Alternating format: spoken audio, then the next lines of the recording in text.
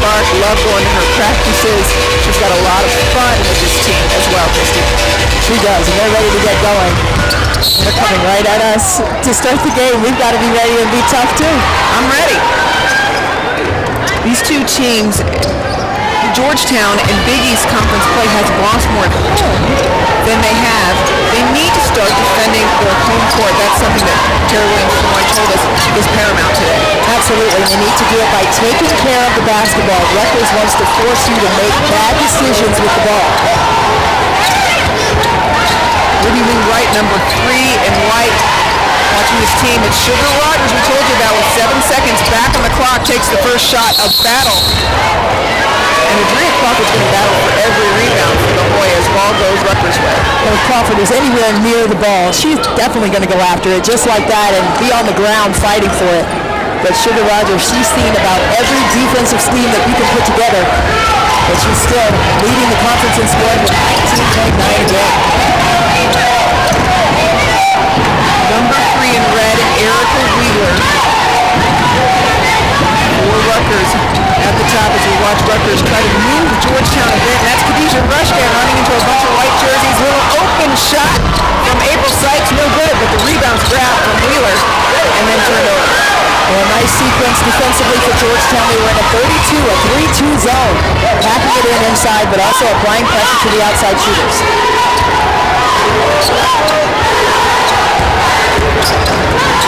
Crawford. No good. And what Georgetown needs to do is attack that gap. Up top, Crawford settled for the jump shot. Against that zone, that high post is a vulnerable spot. You don't have to take it all the way to the rim, but at least get your feet into the paint with the ball. Full court defense now by Georgetown looking to trap that first pass over half court. In open lanes, plenty of room for Khadijah Rushdown to score, drop those blood. And that's how you attack. And fast the other way, that's Tia McGee. Well, that's the pace both teams want to play with. It's just a matter of who can run and finish the most. And it starts with defense. Who can apply the pressure defensively to get the ball. What a pass inside. That was pretty Rushdown for that pass inside the Sykes. Rushdown just under 4 assists per game. Really had a great eye on that one. A laser beam down into the post, but the post made themselves available to receive that catch.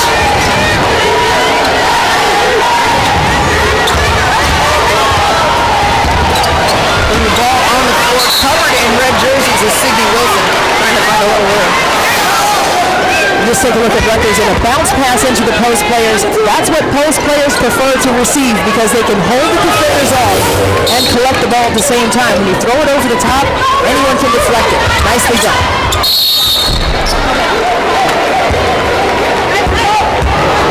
Foul on Benijah Laney. Well, Laney, you know her story. Well, if you don't, we'll let you know. Her mother, Yolanda Laney, played for Vivian Stringer at Cheney, and now it's come full circle. She is here being coached by the legendary C. Vivian Stringer, and she's admitted that she's pretty tough on Benijah. That's a goddaughter too, right? As well, and she says she gets nothing extra. If maybe I see, Coach Stringer told us, if maybe I see 95% of what other people do, I see 100% of what Laney does. Absolutely. She's also cousins with Rushton. There's some pressure as they kick it out. Ruby Lee Wright going to try to calm things down. Gives a pass to Adria Crawford. When you see a trap coming, you must back out of it and create space. Travel called on Sydney Wilson under incredible pressure from Rutgers. Well, Coach Flournoy told us today at practice that she really wants Sydney Wilson to get better at catching and making that pivot and finishing strong inside. She's got to create that pivot foot, but you do that by having a low stance and good balance. Rushdown's pass hits nothing. Georgetown ball. We're seeing a quick pace. Rogers off the rim, rebound grab by Rushdown.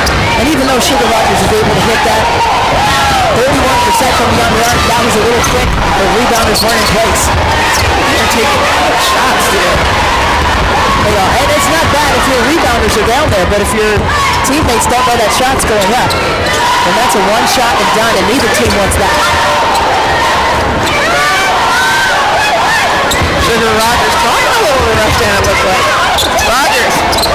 A lot of these shots hitting just air, though. And Rushdan grabs that ball with a little bit of an attitude and says it's mine. Right. They've got to continue to battle on the boards. But right now, Rutgers is showing more quickness.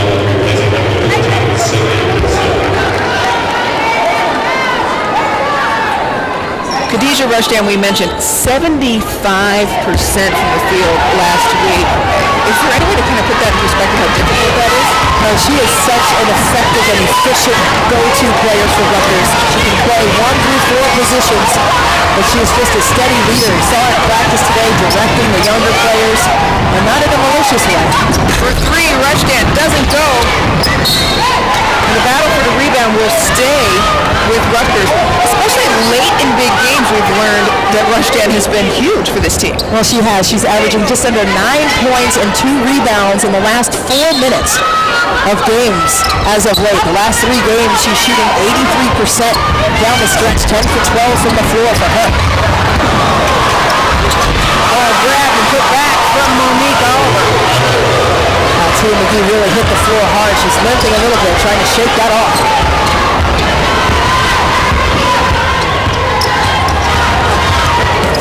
Georgetown 1 for 6 shooting today. They've had some trouble kind of finding a rhythm.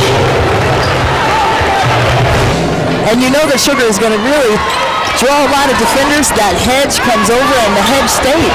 Right, got to make that pass. And right now, Sugar Rogers 0 for 3 so far in this game with all that pressure on her. And she said that, you know, sometimes that box and one, that's a disrespectful move because other shooters can score. Like Ruby Lee Wright for 2. Ruby Lee Wright at 5'3", maybe. Maybe in there. Turnover, Georgetown, they kick it back to Ruby Lee Wright. She gives it back to Sugar for 3. Still hasn't found a rhythm. Rebound grab by April Sykes, who's also struggling, by the way. Also 4 for 3. Both teams are just trying to feel each other out in terms of defense. Another great delivery from Rushdan to Laney, cousin to cousin. Yeah, Laney is so strong. They played on the same AAU team. They have that chemistry on the court and off the court. Ruby Lee Wright for 3. No. Rebound grabbed by McGee. But ends up with a foot out of bounds ball going Rutgers' way.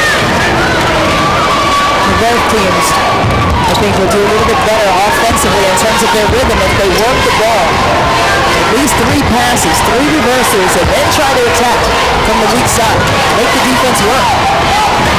Georgetown struggling 0 for 3 from 3-point range in terms of finding that long shot. Rushdan, meanwhile, already put in a few great passes. There's another one that dishes inside. That one from Laney. We're seeing great movement from Rutgers. They're really pinching down inside Georgetown in their 3-2 zone. They're outside, hedging out all the shooters, but they're also pinching when the ball comes down inside. It's like a piranha. Boom! That door closes, and you're not going to be able to turn and score in the lane at all. Great job by Georgetown.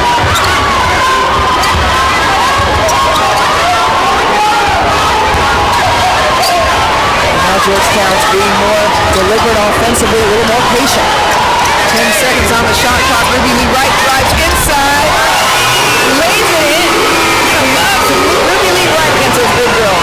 4 points for Wright. Well, that's what happens when you're patient and attack from the weak side. Rushdan with the ball for 2. There's Crawford grabbing the rebound.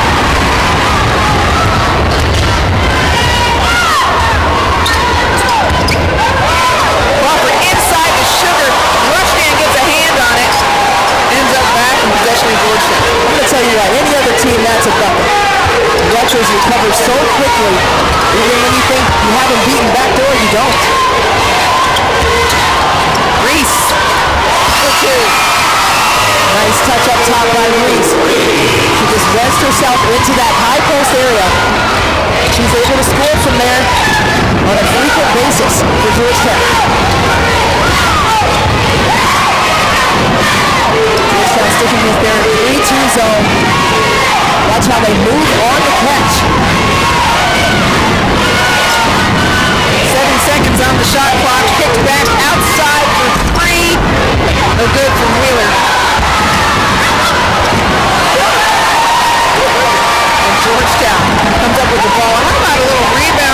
Sugar sitting down, kind of.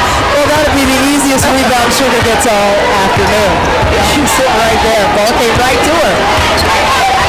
We'll label that a sit-down rebound. 15 seconds remaining on the clock as Georgetown getting some help from other people. Sugar yet to score. Well, Georgetown has good balance, but Tia McGee is the one I think needs to get going. All the way through the shot clock for Georgetown, but they are getting stymied there offensively. Well, they've got to be patient, but they also need to look for their offense. With about 10 seconds left, it shouldn't be here you take it basketball. They should be making a move to score, whether that's drawing the defense with penetration and kicking out or drawing the defense by drawing the contact and finishing in the lane. Wheeler back to Rushden. Rushden passes inside, finds a little bit of space. Wheeler. Shot's no good, the rebound's picked up. And Rushden says, let me just do this myself. Rebound again from Crawford. Crawford is right there, banging inside. There's Sugar. 3 points. Sugar Rogers. And Sugar, such a potent offensive weapon for the Hoyas. Rutgers AD Tim Pernetti said it's feasible they could name a new coach by Wednesday signing day. Well, that's a quick turnaround because he left on Thursday of last week, so they want to make it quick, but that top 20 class, they want to keep that intact. Busy, busy day at Rutgers.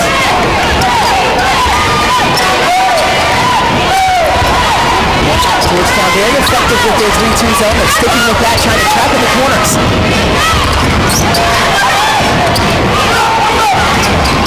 Keisha Rushden, 10 seconds remaining on the shot clock. Tries to put it inside. It's kicked around a bit. Tossed up and sent back. Sugar Rogers was 0 for 5 before hitting a 3. And there's her second one. My goodness, Sugar Rogers, if you don't pick her up at half court and pick her up ready to play some defense, she is going to kill you. A 10-0 run by the Hoyas. Last 6 points came from Sugar Rogers. She reminds me of Jimmer Fredette. Yeah, coming across half court and just nailing jumpers from range and making it look very easy and smooth.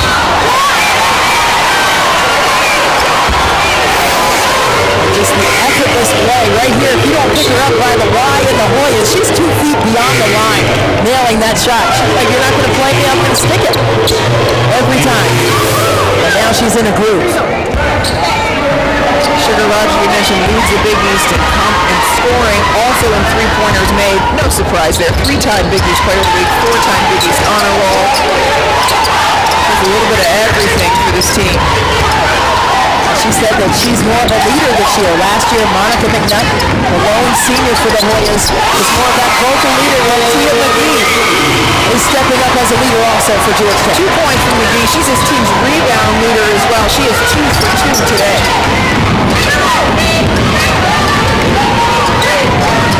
Yeah, Georgetown had been trailing. They have completely turned this around there. And a baseline shot, no good, and a 12-0 run for the Hoyas. What can Rutgers do to kind of stop that roll? Well, they have been doing a good job of getting the ball inside and getting in the lane. They need to continue to attack it. Because you look at this family first environment here at Georgetown with Terry and, of course, her brother, Drew Williams. Rutgers has missed their last 6 shots. Scoreless for over 5 minutes now. Rushden trying to take it inside. Dishes it back out, but there's a block from behind. Beautiful. And Morgan Williams for Georgetown. 7 seconds on the shot clock. Kicked out 4. Batted off hands. 2 seconds. Rushden tries to get the shot off. And it's Georgetown's defense that is smothered. Well, it's a battle of wills, and right now Georgetown has imposed their will defensively. Sunday night, ESPNU is your home for ACC hoops, and tonight, Georgia Tech takes on Harrison Barnes and 8th-ranked North Carolina. ACC Sunday night basketball presented by Reese's Peanut Butter Cups at 6 Eastern.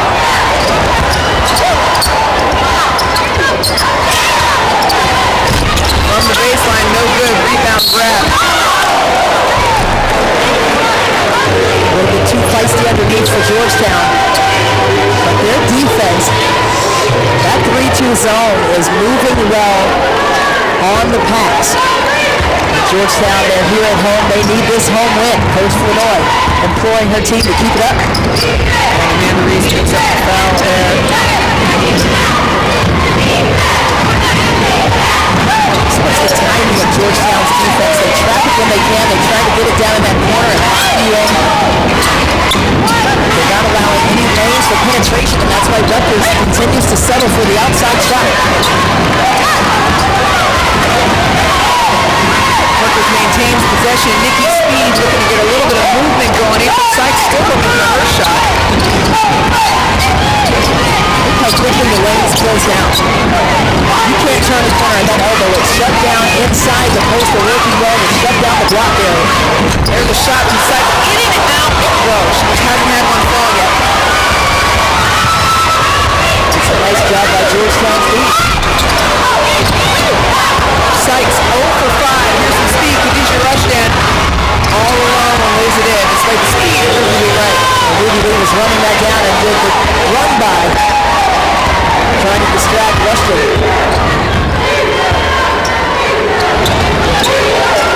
That was the first Rutgers points in 7 minutes of play. It was shut down. They got that on a run out. That quarter-court defense by Georgetown causing problems for Rutgers. Reese, no good. It's batted back. And there's Sykes. She's got Rogers in front of her. And Rogers got herself set. Rutgers went 7 minutes without scoring a basket. The defense right now still applying plenty of pressure to Georgetown. Offensively, though, they need to get it going. They need to get it going by attacking the rim and trying to get some isolations. And you can set screens against the 3-2 zone. They need to look to do that on the weak side on skip passes. Defense causes a turnover. Khadijah Rushdan has the ball. See if offensively they can make it work. Rushdan loses the ball. What gets fouled? Looks like that switch things back to a man-to-man that time. And that foul is on Rogers. The first foul. Now there's the first score for April Sykes after going 0 for 6. She finally breaks it. She almost broke something else on that. Just nailed with the finger inside. Sykes a little frustrated with not being able to score. I was going to say, she's saying, get out of my way. I have work to do.